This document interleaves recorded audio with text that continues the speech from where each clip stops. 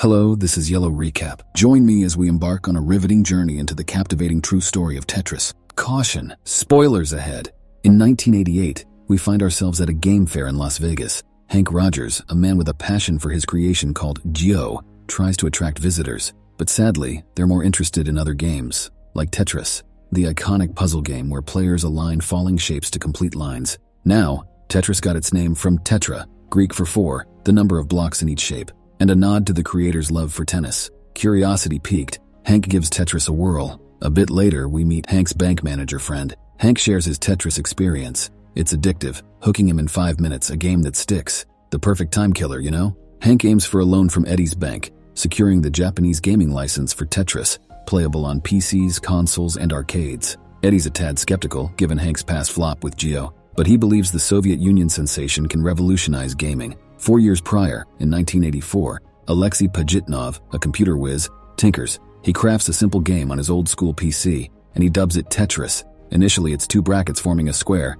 evolving with friend collaboration into a colorful game. Alexey's out for fun, so he gives it away for free. Lo and behold, Tetris goes viral across the Soviet Union. Only hiccup? The Soviet Union wasn't into the gaming business back then. Robert Stein, an English entrepreneur seeking budget-friendly game licenses to flip, enters. And guess what? He stumbles upon Tetris and is utterly blown away. He quickly offers to acquire the game's license from Alexey. However, Soviet rules require the transaction to go through Elorg, a government tech organization. Stein secures licenses for just $10,000. Now the Maxwell duo, Robert Maxwell, billionaire media magnate, and Kevin Maxwell, Microsoft's big shot CEO. Stein wastes no time and pitches Tetris distribution to them. Things get even juicier when Henk visits Nintendo. Without missing a beat, he goes straight to the top dog, Hiroshi. Henk unveils the game and convinces Hiroshi to give it a shot. Hiroshi's hooked and promptly dangles a cool $500,000 for the game. But guess what? Henk's got a grander plan. He wants to launch Tetris under his own company, Bulletproof Software, partnering up with Nintendo. Henk's eyeing a hefty $3 million loan from Eddie's bank, $2 million for consoles, and $1 million for arcade machines. Eddie's on board, with a teensy caveat. The interest on the loan's gonna be sky high, and Henk's putting up his house as collateral. Back in Tokyo, Henk spills the beans to his wife Akemi, who doubles as the finance head in their company. Akemi's got reservations naturally. This plan's a high-stakes gamble, but Henk's unwavering in his belief in Tetris's success, and he eventually sways her to his side. In Moscow, Alexey had an unexpected visitor, Valentin Trifonov, who claimed KGB ties. Trifonov spilled the beans that KGB planned to block Tetris. It seems workers were so engrossed in the game that they forgot their duties. Meanwhile, across the ocean, Kevin rings up Henk. You see, Henk holds the Japanese license for Tetris, but Kevin's got news. He's licensed the arcade version to Sega in Japan, leaving Henk's company with just the PC and console rights. A quick call to Hiroshi, and Henk's advised to head to Nintendo's US branch in Seattle for backup. He arrives and gets greeted by the bigwigs, Minoru Arakawa and Howard Lincoln. Henk's mission? Check out Nintendo's shiny new toy, the Game Boy. He's got this hunch that if Mario can skyrocket Game Boy sales, Tetris can take it to millions, all ages included. While Henk's cooking up plans, Kevin, who's now working with Atari, aims to snag Tetris's handheld license. Quick as lightning, Henk jets off to the Soviet Union for a chat with the game's creator. But here's the twist.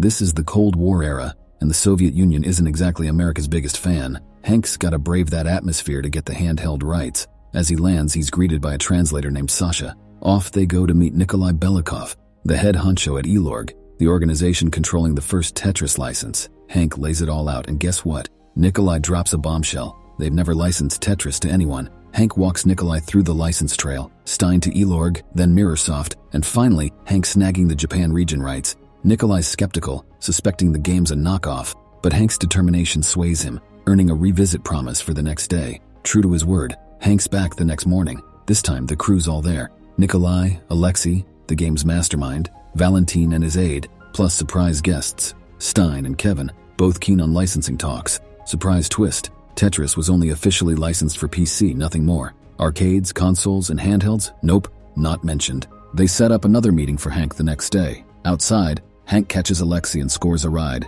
edging closer to a breakthrough. A dinner invite follows, building rapport between the two programmers turned game makers. Meanwhile, Valentin spills the beans to Robert, offering a hand in the license quest for a sweet $400,000, payable post-success. Robert keeps Kevin in the dark on this deal. That evening, Henk visits Alexey's abode, sharing family photos, digging into dinner, and bonding over their shared programming and game creation roots. Alexey reveals his original Tetris on an old-school computer, inspiring the shift from clearing single lines to whole rows. Post-visit, KGB ambushes Henk on his way to the hotel, issuing threats and making him skedaddle out of the Soviet Union. Simultaneously, Soviet embassy reps pop into Bulletproof's Tokyo office, advising Akemi to urge Henk's return to avoid trouble. Back in his hotel room, Henk discovers chaos left behind by KGB searches. Enter Sasha. Bearing unsettling news, KGB views Henk as a potential threat.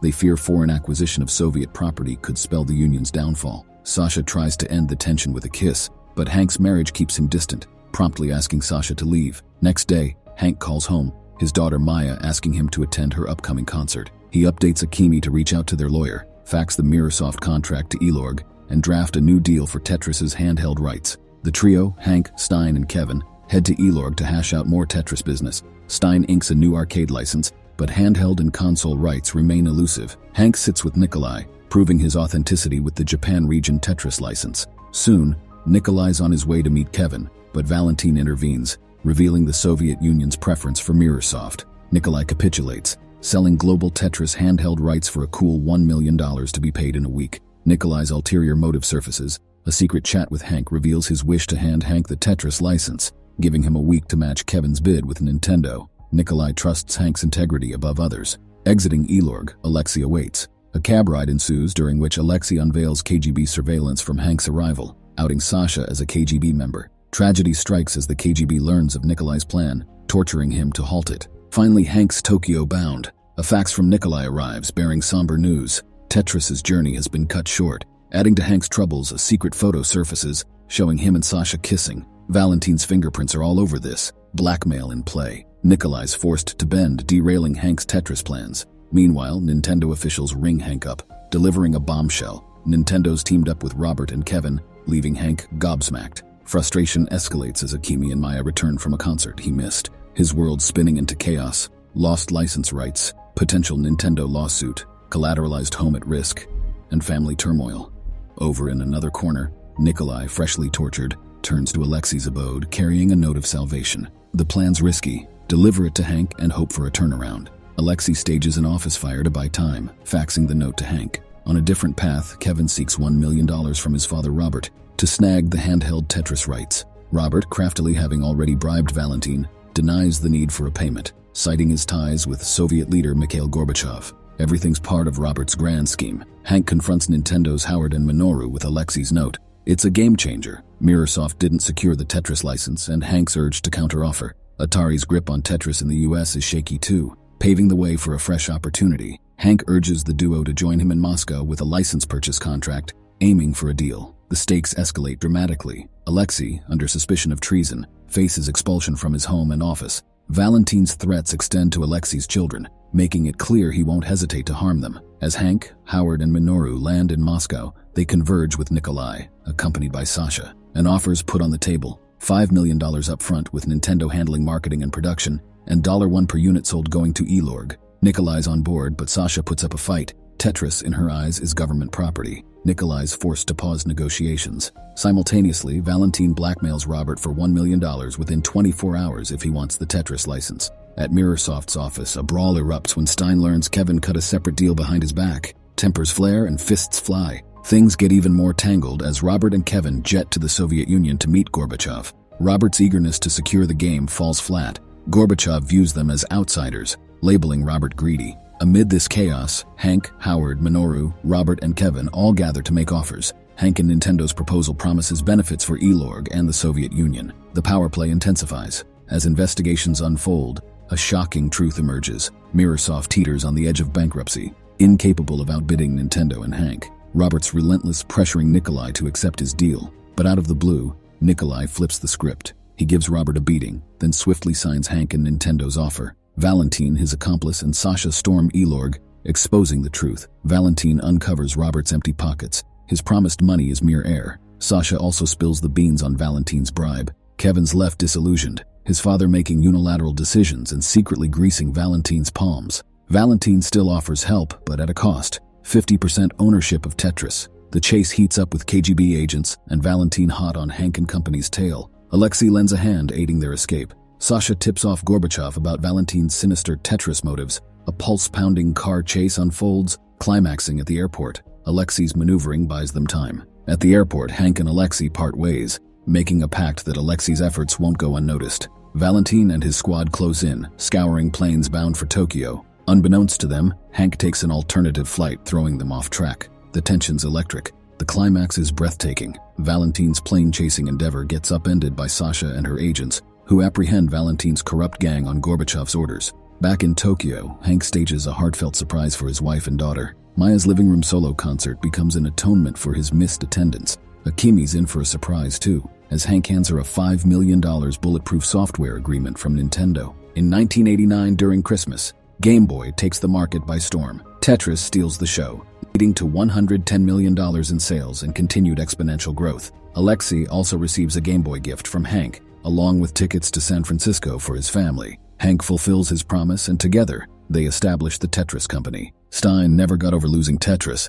but continued licensing other games. A twist of fate sees Robert Maxwell's empire crumble. The man goes bankrupt, embezzles $900 million from his own pension fund. Robert's mysterious death raises questions, while his son Kevin faces arrest for looting his father's retirement fund, and Henk appoints his daughter Maya as the new Tetris Company CEO. With over 500 million copies sold, Tetris cements its place as one of history's most beloved games.